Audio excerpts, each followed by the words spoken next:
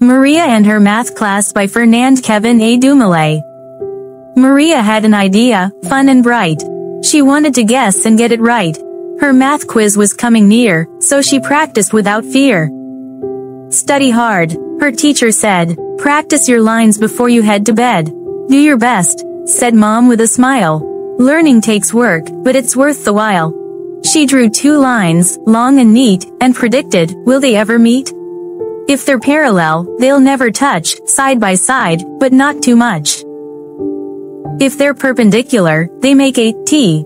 A right angle crossing, just wait and see. She drew more lines and made a guess.